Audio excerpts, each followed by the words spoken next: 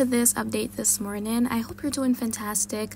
So we'll be talking about what's happening across the Caribbean, and there is that frontal system which extends into the region, as well as a surface trough ahead of that front, and that is helping to enhance the rainfall for parts of the northeastern Caribbean. So we're going to be taking a look at the forecast going toward northern South America. We see some thunderstorms popping up in parts of southern Venezuela, near the Pacific coast of Colombia as well. By the way, there is quite a bit of dust which has entered the Caribbean, so you may find that it is very hazy where you are, or you may be experiencing the adverse health effects.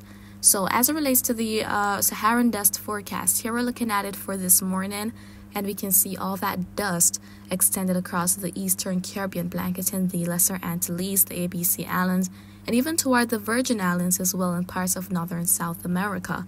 And as we're going to be heading into tomorrow morning, some of this dust is expected to still be loitering around the area, Puerto Rico, much of the Lesser Antilles, ABC Islands, even to parts of Panama as well, and across northern South America and the Atlantic, going all the way to Africa.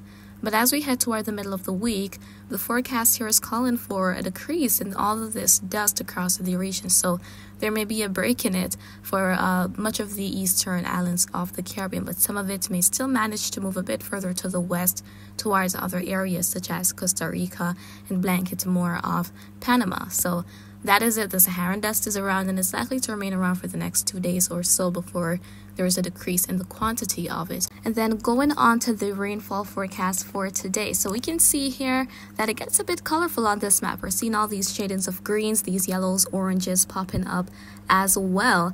And as I said, there's that trough ahead of the cold front that is bringing some increased rainfall to parts of Puerto Rico and the Virgin Islands. So some heavy downpours are going to be possible as we're going to be heading through today.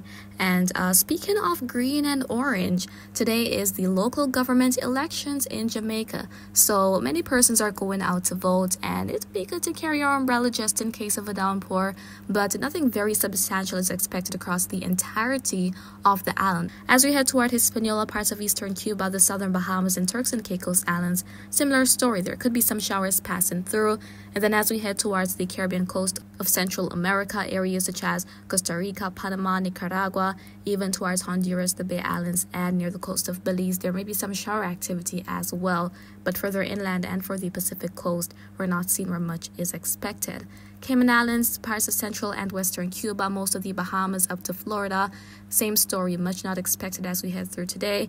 For the ABC Islands and to the Lesser Antilles, especially the Windward Islands, a few showers could pass by. Nothing crazy though, but most of that rain is going to be up to the northeast. And then for northern South America, Colombia, Venezuela, likely to remain active in some areas, but for the Guyanas, not as active with any widespread substantial rainfall activity today.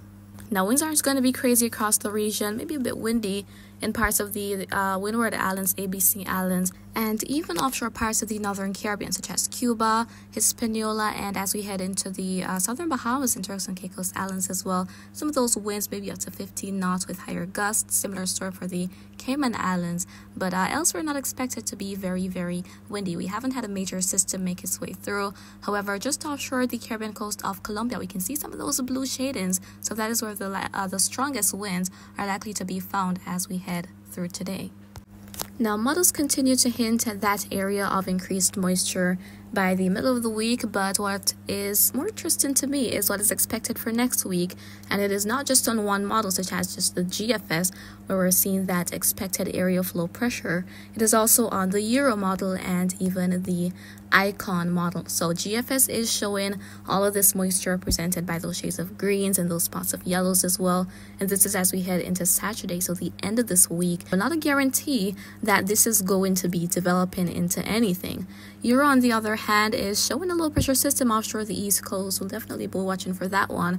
But as for that system out there in the open waters of the Atlantic, we see more of a broad low pressure area here. And then as for the Icon model, Icon is also showing that we may see that trough as we head into early next week. So we're definitely seeing that low pressure area and also an increase in moisture offshore the Bahamas. So of course I'll be keeping you guys posted on what to expect, but as I've been reiterating since covering what the models have been showing for from last week until now, there was absolutely no guarantee of development, and typically we don't see development this time of year, but those waters are anomalously warm and could actually aid in some development. We could see subtropical cyclone formation long before the official start of hurricane season, as long as other environmental conditions are conducive. But as always, I'm here to keep you guys posted on what is expected, and that is pretty much it for right now.